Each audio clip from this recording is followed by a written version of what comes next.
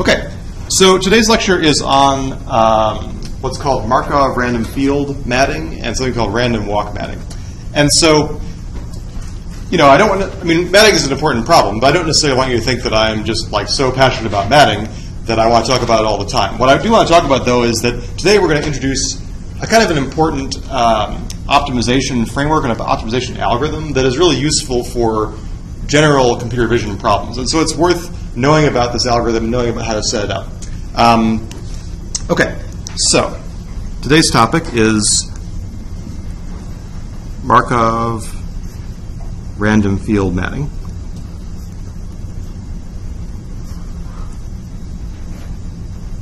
And you will often see this abbreviated in the literature as MRF. Okay.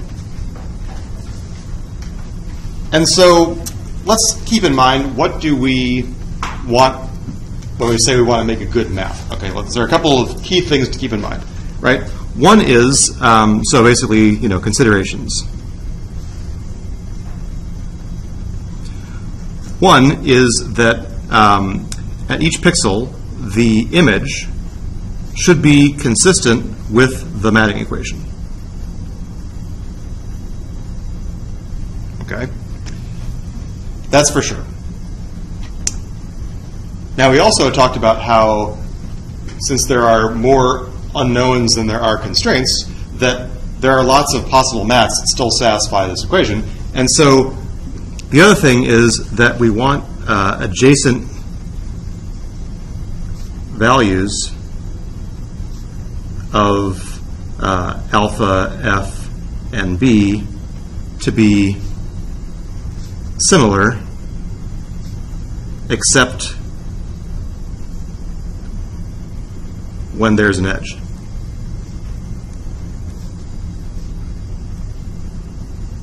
Right? So that's like saying, when I have a very smooth region, like this whiteboard behind me, for the most part, I expect that the alpha values of all these pixels should be more or less the same. However, from your perspective, right, there's a point where the white of the whiteboard transitions into the blue of my shirt. At that point where there's a strong color edge, then I don't necessarily expect that two adjacent pixels are going to have exactly similar alpha values, because I know that something has changed in the image, right? So this is kind of the caveat, is that in general we want similar, pixels in the same neighborhood. We want pixels in the same neighborhood to have similar alpha values and also similar foreground and background values. Okay. And the third thing is that the alpha, F, and B should be guided by the trimap or by user scribbles. Okay.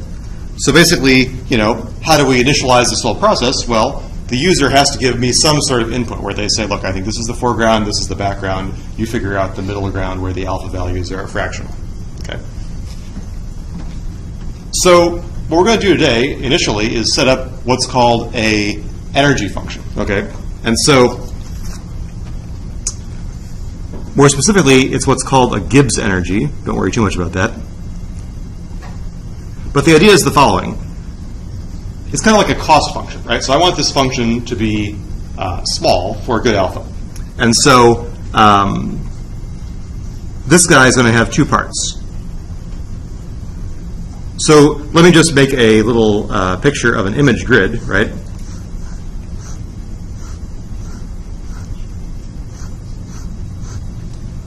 So there are kind of two parts, right? We imagine that every pixel in the image is a vertex, okay? So pixels are vertices, which I may say there's in some set V. So every one of these dots is a vertex. And then I also have edges that connect the vertices, connect adjacent vertices. And in this case, I'm just drawing like the north, south, east, west neighbors of every vertex. If I wanted to get fancy, I could also look at the diagonal neighbors and so on, but that would make my graph a little bit more messy. And so I also have edges between adjacent pixels.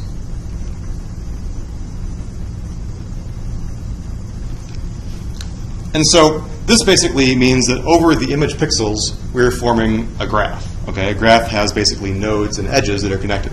And so in this case, I mean, for this type of image, the graph is just like supernaturally inherited from the fact that I have these rectangular pixels in this certain structure. And so what do I want to minimize in a matting problem? Well, what I want is that at every vertex, I want to satisfy the matting equation. I'm going to talk about this in just a second, but in general, what I'm going to say is I have one term that only depends on what's happening at every vertex, and that's called a data energy. Okay. This will basically be saying, like, how well are we satisfying the matting equation at every pixel?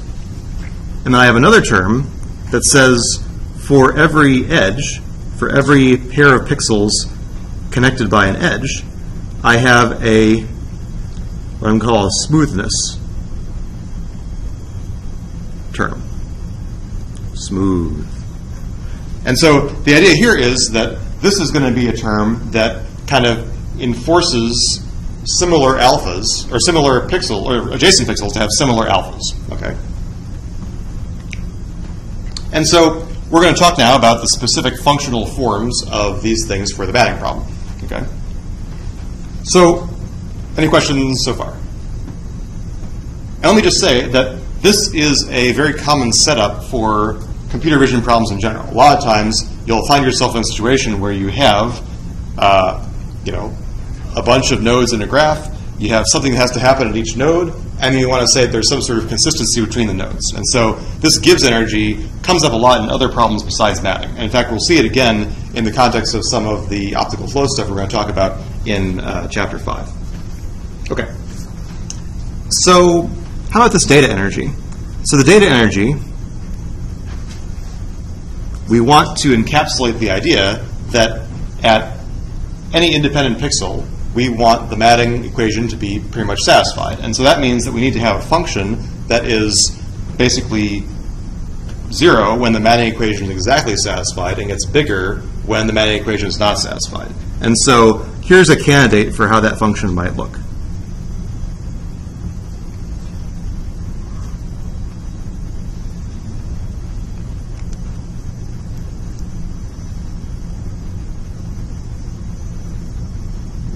So this is basically like a little exponential function, and there's a similarity to something that we talked about before.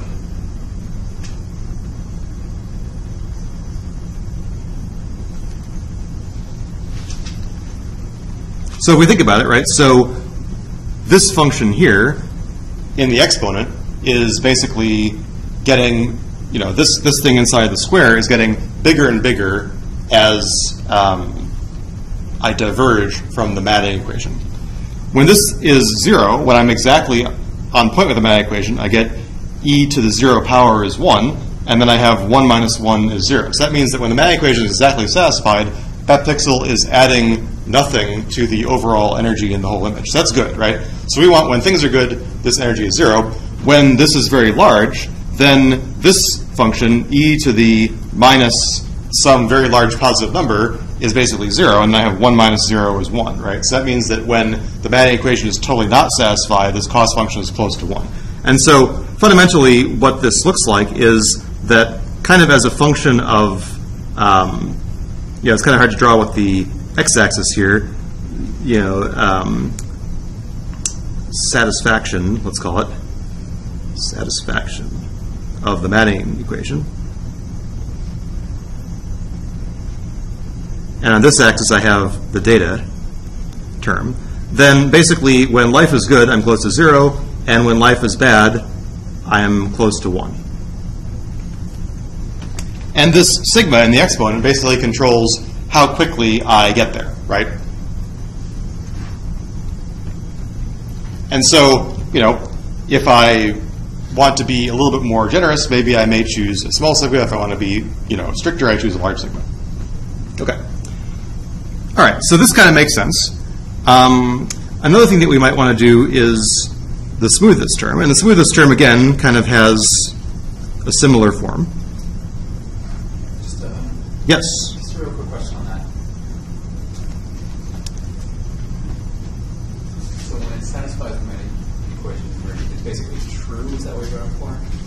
It's getting closer and closer to 1. Well, no, actually, oh, I see. Maybe I should call this error in Manning equation. Okay, sorry. Yes, good. Yeah, that's you're right. That was a bad term. So basically, yes, when the error is low, I want the cost to be low. Right. Okay. Yeah. Good point. Other questions? Okay. So what would be a reasonable smoothness energy? So this is like saying that if I and j are similar, or are adjacent pixels, then again I could use a similar thing where I could say 1 minus e to the sum, something like this, right?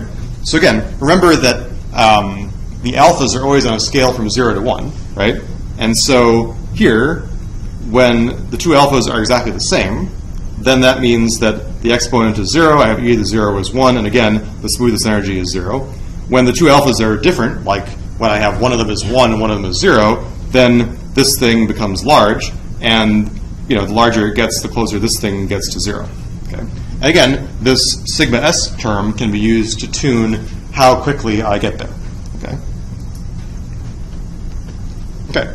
And so, there are other candidates for these possible functions, but these are reasonable ones to start. I mean, we could argue about different functions that you could use for this. Okay? And so now my goal is to minimize the sum of this plus that. Okay? So the goal is to minimize, basically the whole energy, which is this same thing I had before. So I'm trying to minimize this at every pixel, and I'm trying to also simultaneously get these smoothness terms working. Now, let me just say that, move my mouse pointer off the screen here. So you could also argue about, should these two terms be weighted differently, right? So if I wanted to, again, I could put some sort of a constant in front of the smoothness term to say, okay, well, if I want the smoothness to be a lot more important than the fidelity to the Manning equation, then I would crank that constant way up. Right now, I just made it so that these two terms are equally important, right? But just with the caveat that you could make them differently important if you wanted to. Okay. Question? So that smoothness energy term, it seems to say, so if our goal is to minimize the sum of those two, it seems to prefer adjacent pixels having different alphas, right? It should prefer adjacent pixels to have similar alphas, right? So I want to minimize this, right?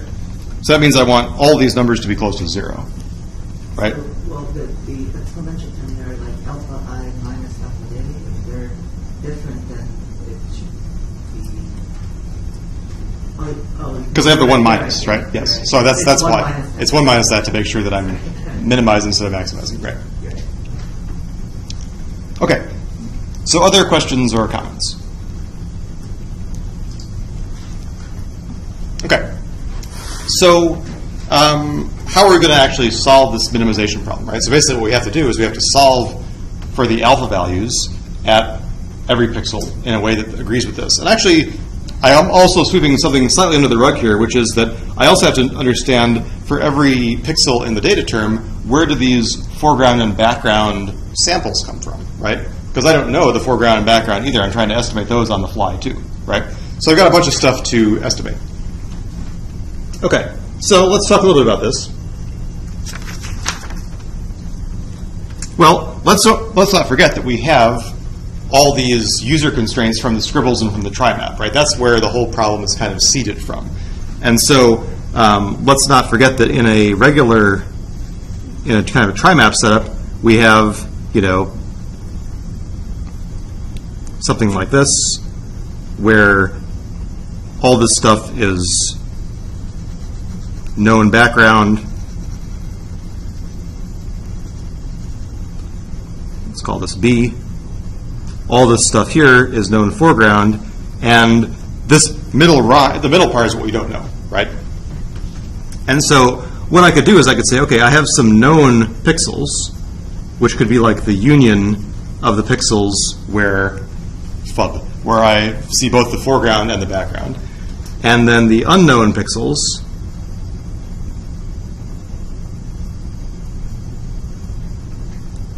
are what I need to estimate the alpha for.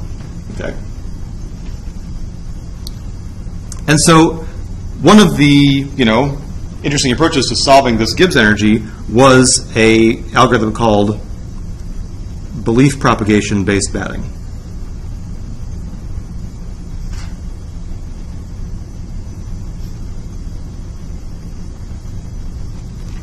And this was a paper by a couple guys, Wang and Cohen. Cohen is at Microsoft. And the idea is to kind of propagate known or estimated alpha values from K into U.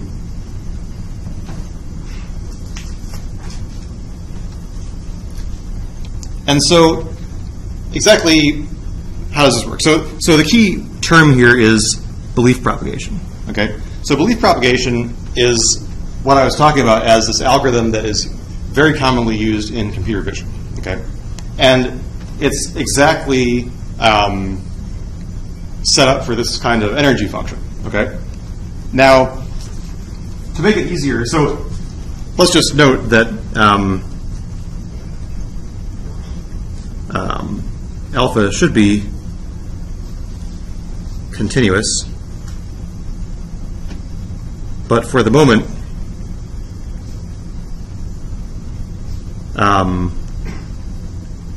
let's think of it as discrete.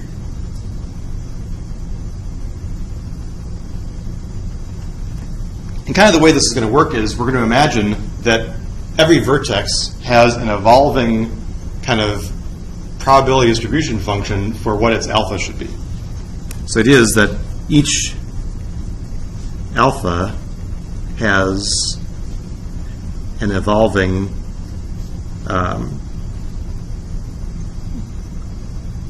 probability mass function. And maybe it's easier for me to just sketch what I mean by that. So what I mean is that let's suppose that I have my alpha range. Let's suppose I discretize it in, units of 0.05. So basically I have like, 20 or maybe 21, possible alpha values. And so that's like saying that every vertex I have kind of a probability distribution going from 0 to 1. And so, for example, at a known foreground pixel,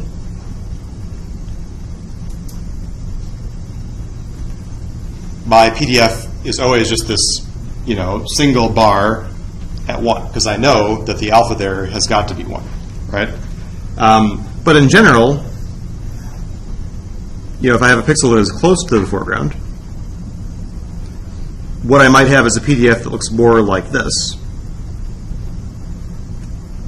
where, I have a bunch of very low bars here for things that are close to 0, and then as I get closer to 1,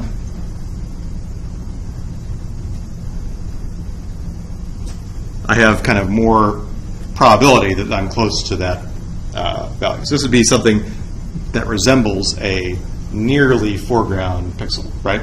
And so if I saw that histogram, that distribution for a given vertex, and I was forced to make a choice about what the alpha value was, well, then I could do something like I could choose just the highest bar, or I could choose the expected value of the distribution, like the kind of the average value.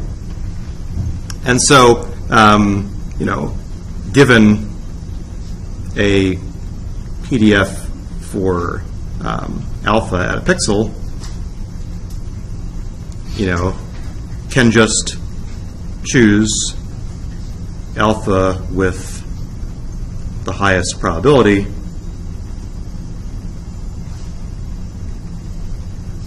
or or I could take the average value, and so on. Okay, so the real question is, so the basic setup is that every pixel is going to have its own PDF for its distribution of alpha, okay? And that PDF is going to be evolving over time, okay? And the way that this evolution process works is kind of neat. So basically, it works on what's called a message passing algorithm. And so the idea is that this is an iterative process. At every iteration, I basically solicit from my 4 neighbors, hey, what do you think my alpha distribution should be? And the neighbors will respond. Each of them is going to give me a distribution. And I'm going to take all of this input from my neighbors. I'm going to look at what I have on my own side. I'm going to think, okay, well, I'm going to use all this information to make a new estimate of what I should be. And then I'm also going to generate new estimates of what I think my neighbors should be. And I'm going to pass this around to my neighbors. And so here's a kind of a crude diagram of kind of what that looks like, right? So here, the shaded bar graph in the middle is basically my current belief of what my alpha distribution should be at pixel I. And then these white bar graphs surrounding my pixel are the messages that each neighbor j is sending to node I in the middle saying, hey, this is what I think your PDF should be. And kind of what's not shown here is, then after these messages are all kind of, synthesized, then node I generates messages that are now going back out to its neighbors. And this process basically keeps on going until all the messages end up converging, which means that at some point, when I get the information from my neighbors about, hey, this is what I think you should be, I'm going to look at it and say, well, that's what I already am. And so eventually, when things stop changing, that's when the algorithm stops. Okay? And so I don't want to go into a lot of details about exactly how this process works, because actually the mathematics behind how the message passing works is a little bit advanced. It's in the appendix A of the book. The other thing that actually makes belief propagation kind of interesting is that there's actually really no fundamental guarantee that it works, in the sense that, so for those of you that are computer scientists, you probably have done things like trees, right? So you have graphs with nodes and edges that are basically arranged in a tree that has no loops, right? If you do this kind of belief propagation algorithm in a tree, where you're passing messages down the tree, you can prove that that will actually converge to the correct PDFs.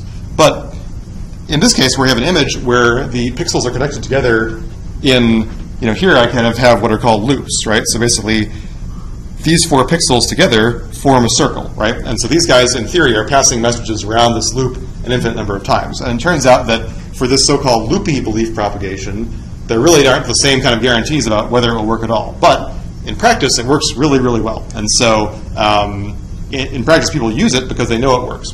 Question in the back. Yeah, so for the pixels that you don't really know anything about, how do you initialize their PDFs to Good question. something? Okay, so how do you initialize this? Right? So basically, the key question then becomes, how do you initialize the whole process, right? And then you initialize it and you let it run, okay? So that's exactly where I'm going. Okay, so let's talk about that. How to initialize alpha. Well, keep in mind that there are some fixed pixels that come from the trimap and the scribbles, right? Those guys are known, and their PDFs always look like something like this, right? So no amount of message passing to those guys will ever change those guys' minds. They know exactly what they should be. What about the guys that are not known, right? So for alpha inside U, kind of the unknown region, again, there are a couple possibilities. We could use something like, we could use something like a delta function at a half, where you're basically saying, well, I'm pretty sure that I'm a half. That may not necessarily be the best idea. Maybe a better idea would be something where it's just like a uniform distribution on alpha. This is kind of like saying, well, the pixel is totally agnostic about what its PDF could be, right? Uniform PDF. But there's a smarter way to do it, and the smarter way to do it is kind of the core of this matting algorithm that was proposed, A better idea is to obtain an estimate,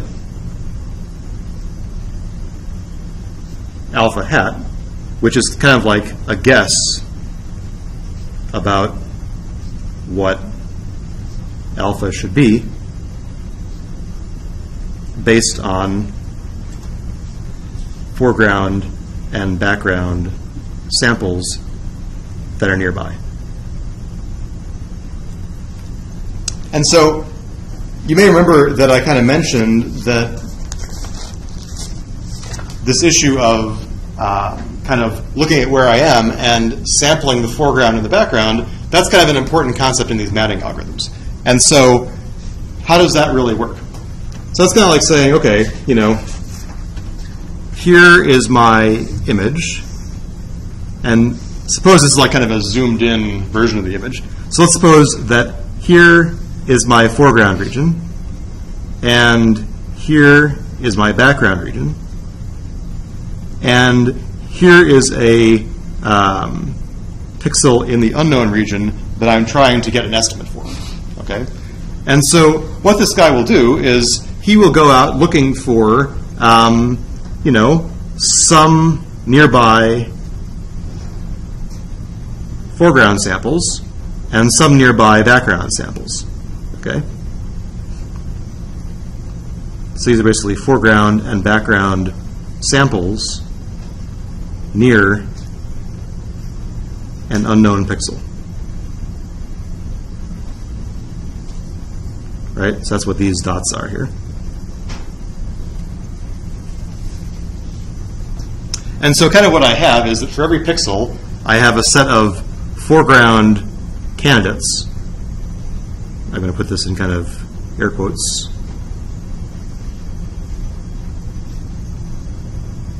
So this is saying like, okay, you know, I'm going to look at some M closest foreground samples to my pixel, and I also have some background candidates.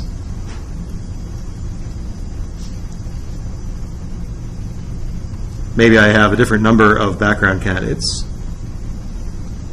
And then what I can do is I can say, okay, well, for every, you know, for every alpha, or for every, I'm sorry, for every pair of candidates, I'm running out of letters here. Let's say A and B.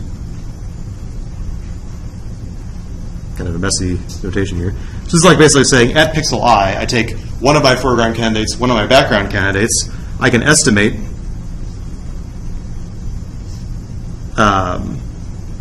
the value of alpha. That's like saying, okay, at this pixel, you know, I know my color. I'm guessing a foreground, I'm guessing a background, and I can find the alpha that is most consistent with that, right? That's kind of like saying, okay, now I have three equations and only one unknown, which is alpha, right? So that's an equation that I can solve. My color that I have probably is not going to be exactly consistent with the foreground and the background that I choose, but I can find the best alpha that I can, right? And every pair of such samples gives me one possible value of alpha, okay? And now you can imagine that if I took all m times n pairs of foreground and background samples, I would get a bunch of estimates for alpha, and I could use that to build my initial PDF for what the alpha at that pixel should be. Okay, that's the general idea. It's expensive, right? So, and actually, we're going to talk about that in just a second. So, yes, that is a little bit expensive to do, right? The other thing that I'm kind of sweeping under the rug is that, you know, we also probably want to weight each foreground and background sample, right? In the sense of saying, okay, well, some of these samples may be better than others, right? And in some sense, that's kind of like the secret sauce of different matting algorithms, is choosing the right foreground and background samples to give me alpha estimates that I trust. Okay, and so you know, for example, part of the weighting could come from spatial distance, right? So maybe I want to weight the guys that are closer to me physically with higher weights, as opposed to something where I'm looking at these guys here that are further away, right? That kind of stands to reason because I'm trying to enforce the fact that I only want to look at nearby data. I also probably want to bring in the fact that, you know, if I am a really different color than the pixel over here, well, then maybe I don't want to be using that pixel as a foreground sample because I kind of a priori don't think that it's going to be very similar to me, right? So there's all sorts of little nitpicky nits and pieces for how do I generate the weights on the samples, right? But that's the basic idea. And that's really all I want to convey to you right now is that you asked where that's the question, is where the initial alphas come from. That's where they come from. Follow-up question? Are you okay? Yeah, sort of follow-up. So Okay. you mentioned that there's no real guarantee that the algorithm will either terminate or give you a good result. Yes. But does it give you a good result with like a high enough probability? Oh, yeah. Yes. I mean, like I said, even though there are no guarantees, in practice this works like a charm, you know. So, and in fact, there are many algorithms, like, for example, there's a kind of a key communication algorithm inside your cell phone for data communication called turbo coding that is based on belief propagation, and, you know, it's used all the time and it just works, right? So, yes. So you could be pretty confident that if you run this algorithm, it will work, right? I mean, it can fail, but I mean, maybe those are weird corner cases where it fails, right? I know all you computer scientists, you always want guarantees and so on. Okay. So that's actually the fundamental idea, to the extent that I want to convey it, of these belief propagation ideas. So the basic concept is, for every unknown pixel, I generate some foreground samples, some background samples. I use those to kind of initialize a estimate for the alpha at that pixel, which could take the form of a PDF. Then I take the initial PDFs for all my unknown pixels, the known PDFs, which are just delta functions at foreground and background samples, and then I turn the crank and I basically keep on turning the crank until things converge. And again, some of the details of how this whole algorithm works are fairly subtle. And so, you know, even there aren't a whole lot of details in the book on every specific algorithm. For that, you kind of have to go to the original research papers and dig in a little bit to find out exactly how they did it. But that's the basic concept. Okay. So let me pause and ask, so any questions about the big picture idea? Now let me just say, actually, that I didn't prep this, but hopefully it will work. So let's just look at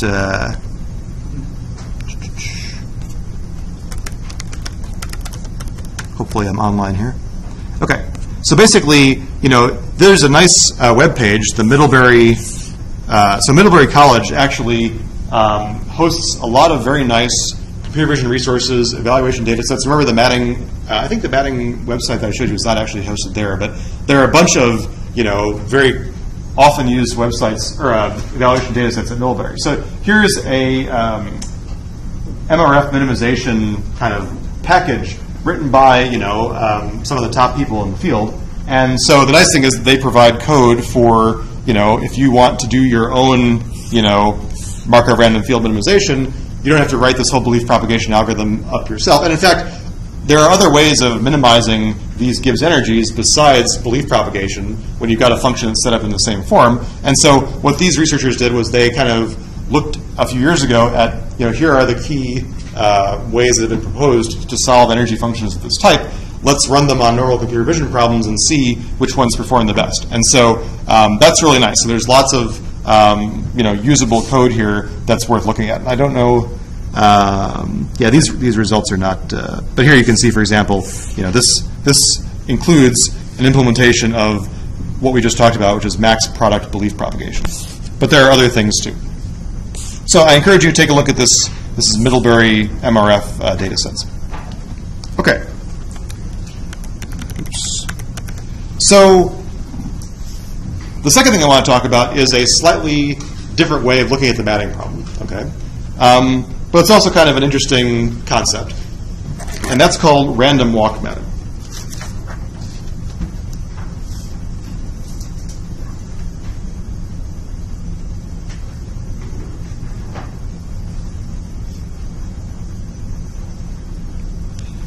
And again, this is kind of a nice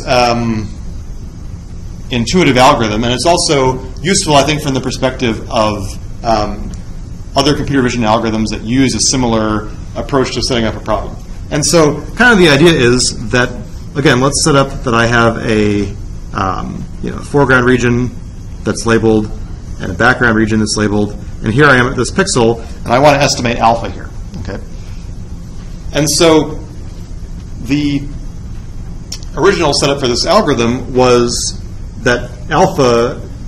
This is originally proposed by a researcher named Grady. So Grady kind of hypothesized that this alpha could be construed as the probability that a random walker arrives at a foreground pixel before a background pixel. And this is basically kind of like averaged over all possible paths.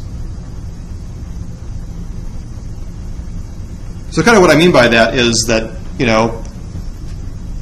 don't know if you guys know what a random walk is, but the basic idea is that, I start at this pixel that I'm trying to figure out, right? And then at every step, I take either a step, side to side or forward or backward, right? So I'm basically making these, random steps. And, after I step enough, right? So, if I make a bunch of, steps, I may loop back on myself. But eventually, I'm going to land in, either the foreground or the background, right? So this is the instance of one random set of steps. Another set of steps may look like this. Another set of steps may look like this, and so on, right? So kind of what I'm doing is I'm counting, what is the probability that I end up in foreground rather than background, okay? Now, I'm not just, so the other kind of interesting thing about this algorithm is it's not just like I am randomly stepping every time. Otherwise, otherwise the probability of landing in F versus in B wouldn't be guided by the image colors at all, right? So the idea is that the random steps, probabilities are weighted by image, color similarity. So what I mean is that, if, say I'm at a blue pixel and I have in front of me, blue, light blue, and over here I've got yellow, and behind me I've got red. Well, the idea is that I should be more inclined to step in directions that are similar to the pixel that I'm at, the color that I'm at now, right? So the idea is I don't want to cross image edges when I take the walk, right? I want to walk in the easy direction, right? Which means walking along similar colored pixels, right? And so how does that actually kind of work? That's kind of like saying that, say, let's assume that I'm kind of in a grayscale world right now. So say here are my neighbors. So let's say that so let's imagine that I can measure similarity between pixels. This could just be like the sum of squares of RGB values normalized to 0, 1.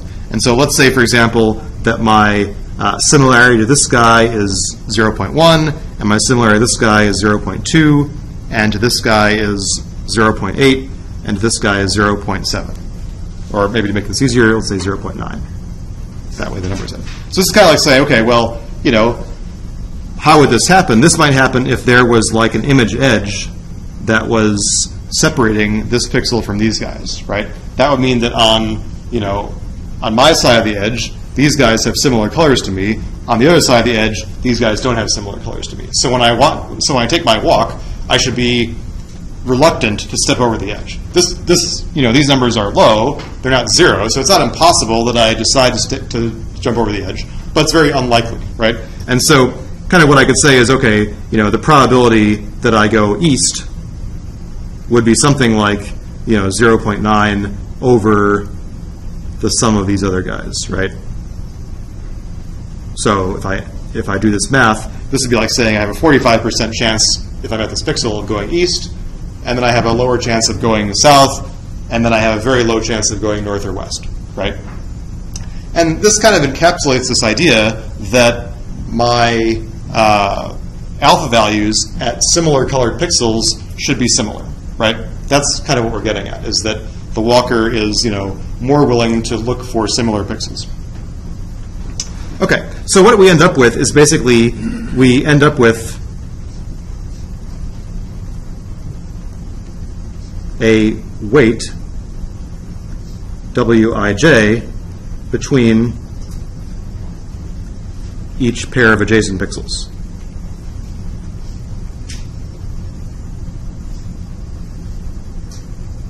Okay. And what I can do is I can gather all those weights together into a big matrix. Okay. And so I can gather all the weights together.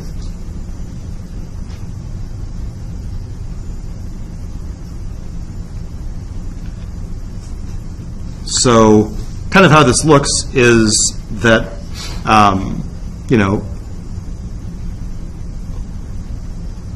let's say that pixel, I should have thought about this better. Let's say that pixel 10 is adjacent to something like this, right? So, if I number my pixels, 1 through, number of pixels that I have, here, that's like saying, okay, for row 10, I'm going to have 4 places where I'm going to add in the weights, okay? And so in columns 4, 9, 10, 11, and 16, I'm going to have a number here, and these 4 numbers are basically going to be the weights. Actually, they're going to be the negative of the weights. This is like saying, the negative of the weight 10, 4, and this is going to be like the negative of the weight 10, 16. And I'm also going to have a number here in the 10, 10 row, which is going to be the sum of all the weights.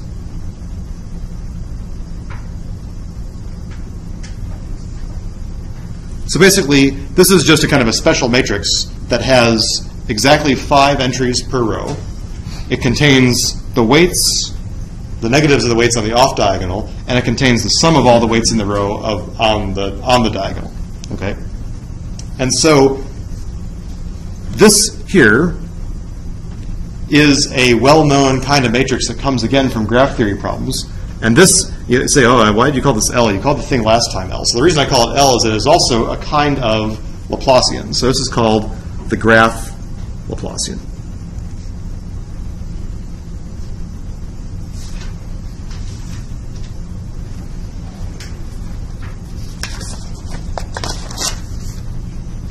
And so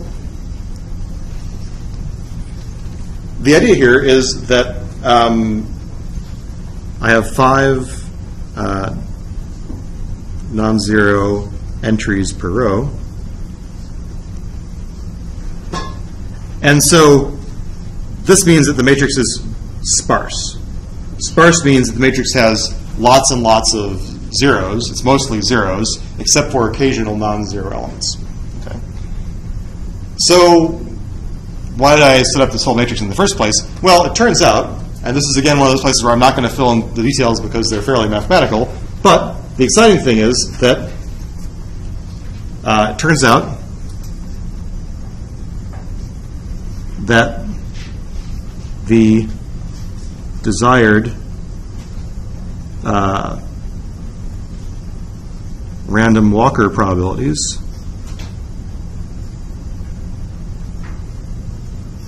solve,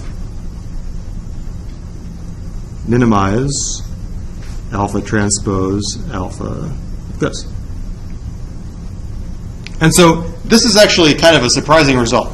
So I'll put a little exclamation point, like in chess notation. So basically, it seems initially that this should be like totally intractable.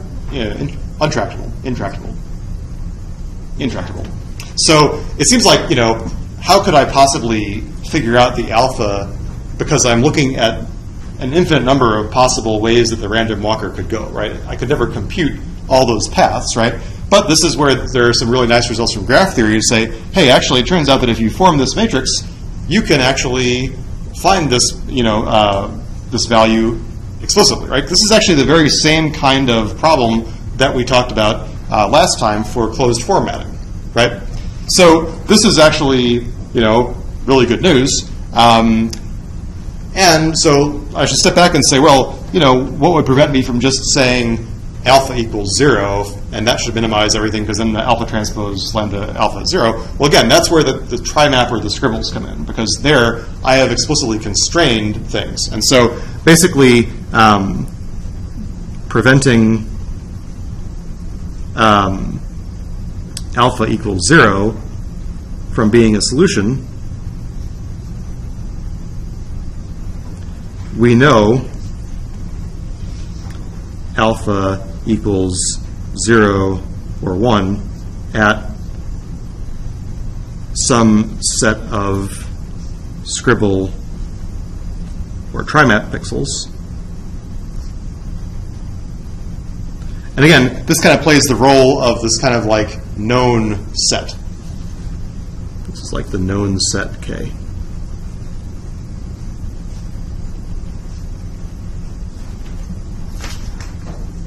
And so kind of what you do is that you look at the Laplacian, this big Laplacian here, and you say, hey, actually, I know that these pixels here are foreground, and these pixels here are background.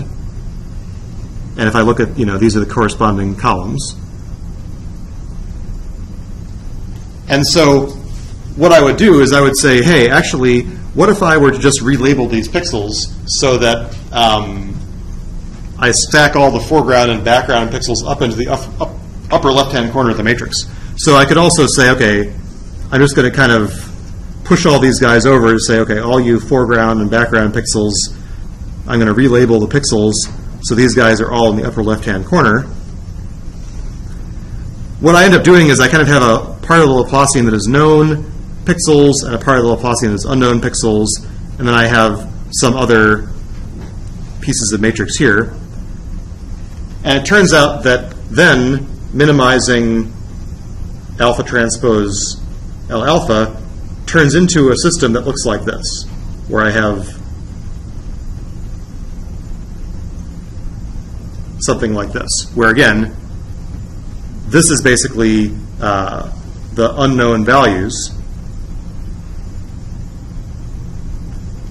And this LU and this negative RT come from the pieces of the Laplacian matrix after I reorder them. And these alphas are either 0 or 1 kind of from scribbles. And so it's actually a homework problem, not one that I assigned you guys, but kind of showing if I rearrange things, how do I go from that original minimization down to this? And this is a case where, again, this is a system now I can solve directly. Okay. So this made a little bit of a wave when it first came out, when people were talking about, hey, this is a pretty clever idea, and it turns out to be very easy to solve, right? You just form this Laplacian, you solve this linear system, and you're done, right? So life is good. People then observed that actually, yes, this is a nice idea, but the L that you use that kind of says how similar pixels are to other pixels is kind of heuristic, kind of arbitrary, right? So now kind of what people would do is say, okay, so the original formulation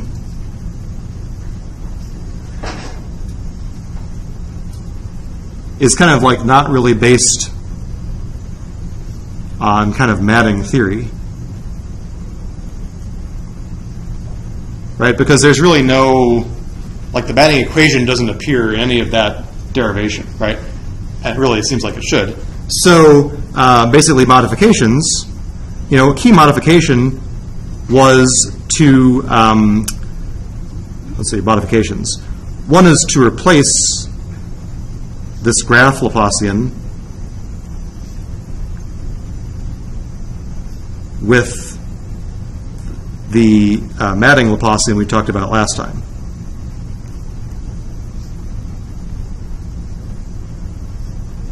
Right, so remember that we talked about if you make this assumption that pixels share, have this color line assumption being satisfied, well then we derived, or showed how you could derive, this concept of a matting Laplacian, right? Which was, again, a big matrix L, also kind of like similar structure, but all the entries in that matrix L came from things that involved the matting equation, right? And the idea was that the affinities, the entries in that matrix L kind of represented the similarity between pixels in a way that was really very specific for the matting problem. And so the idea was, hey, you got this great idea about how to minimize this. Why don't we just swap out the, L from the random walker with your closed form matting L? And it turns out that also works really well.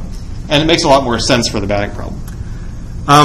Another modification was basically to allow immediate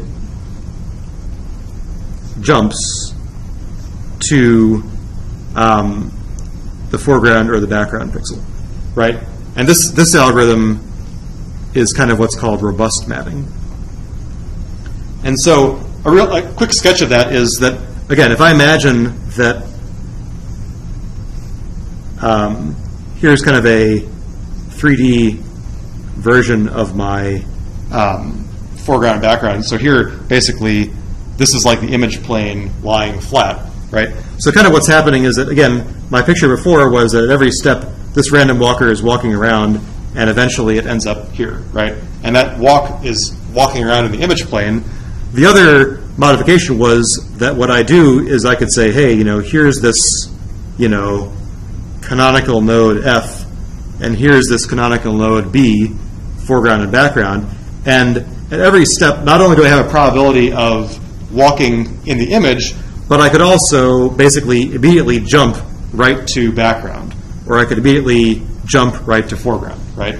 So in some sense, what I'm doing is I'm short-circuiting the random walker's kind of slow and steady pace to hit one of these foreground and background scribbles. Instead, I'm saying, hey, you can go right to foreground, you can go right to background at every step with a certain probability. And then what I have to do is I have to, I must assign a weight, like for example, in addition to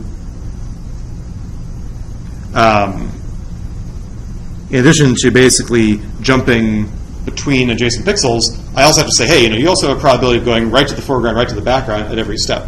And again, that part gets a little bit grungy about how they came up with those weights. It kind of, again, comes from the fact that, for a pixel that is really similar to an existing scribble, for example, or really close to the border of a foreground or background scribble, I may have that weight be fairly high. And that kind of comes from some sort of like prior model for how good something is foreground and background. So I don't want to get into that a whole lot. And actually, I do want to kind of defer this in some sense to next time. So next time we're going to talk about this kind of graph cut-based segmentation and this kind of concept of a graph where we can either, go right to foreground, right to background. We're going to talk about this in a little bit more detail next time.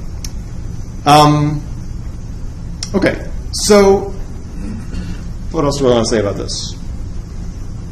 It's not actually that much different than minimizing this robust matting equation here, where again, what I do is I also kind of add one canonical pixel. This pixel is like known foreground, and this pixel is like known background. So it's kind of like I'm adding 2 rows and 2 columns to this big Laplacian matrix. I'm just making another set of probabilities that I could jump to those nodes. So it's not like a big modification to the algorithm. Okay, so let me just see. So, like I said, the secret sauce in a lot of these equations, or a lot of these algorithms, is how do I come up with the right foreground and background samples that I use to get intermediate estimates of alpha and so on. And so there's kind of a cool algorithm. And let me see here if this is online. Oops. Soft scissors at rock bottom prices. That's not what I want. I want this. Okay, so let's see if this video will play.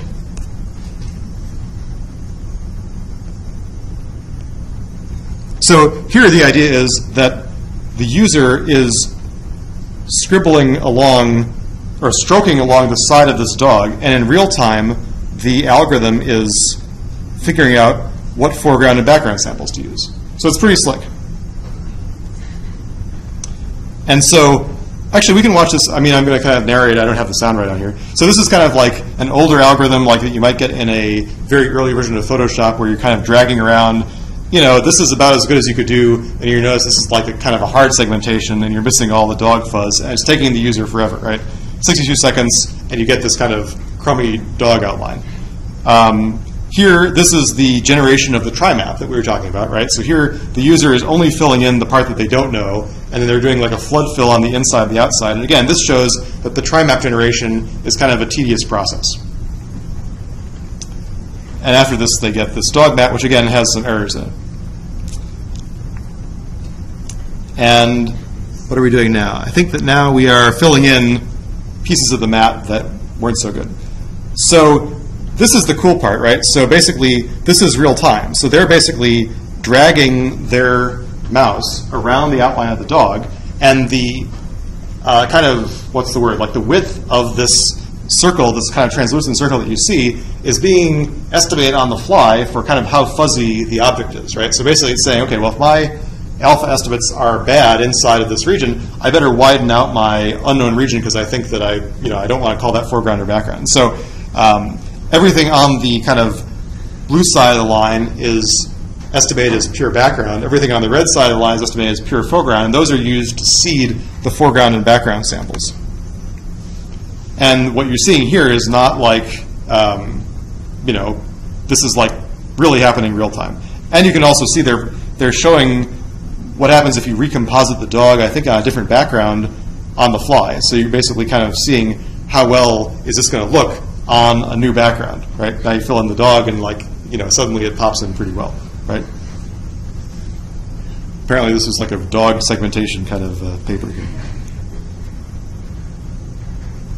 And I think, I could be wrong, but I think some of these authors now work at Photoshop, and so it's possible, I haven't used like the most recent version of Photoshop, but it's possible this may actually be in the most recent release of Photoshop. That was actually one of the questions on the homework is, see if you can find another matting algorithm to test against. And so this soft scissors paper has been around for a few years, and so hopefully there is implementation of it out somewhere. And so here we can just kind of watch this guy zipping around these fuzzy objects. Is this a cat? I guess it's a cat, yeah. I think this is a fuzzy cat.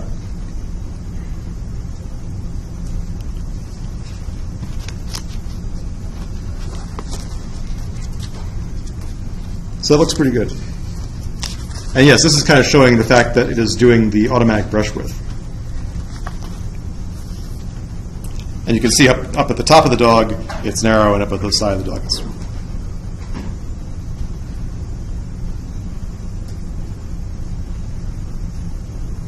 it'll be interesting to see. I'm not sure if they're going to show any failure cases, but it is pretty neat.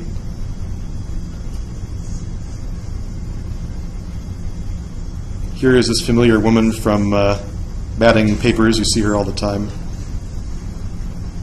So it is available in Photoshop as a plugin. Okay. A paid plugin named. A paid plugin, you say? Yeah, Power Mask. Huh. I don't know how to use it. Oh, so here you see, this is just the samples that are being generated, right? So here you see that it's building, kind of samples of her face and of her of the background. And so now they're going back to fix errors that the algorithm, it's missed these flyaway wisps. And so it's got some nice, again, one thing that's kind of not to be underestimated is the user interface to these tools, right? I think that beginning video is very telling about how tedious it is to create a trimap, for example, even though it sounds like, oh, that doesn't sound so hard. In practice, it's kind of a pain. And so here, I guess this is just kind of showing your typical matting results. Spiky gel hair guy.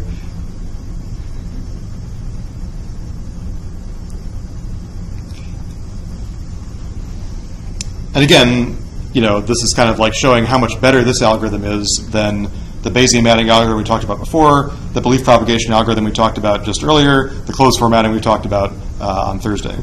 And knockout is an old matting algorithm from the visual effects industry.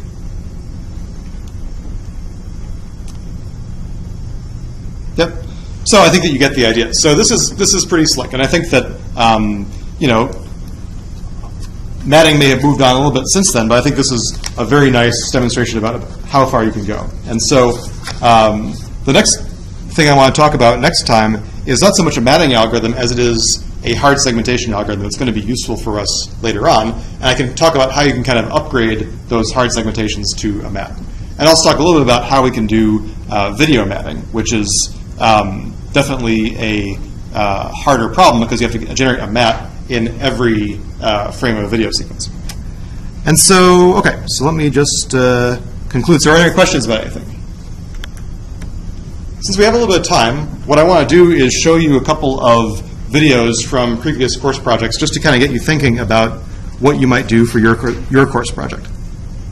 And so let me terminate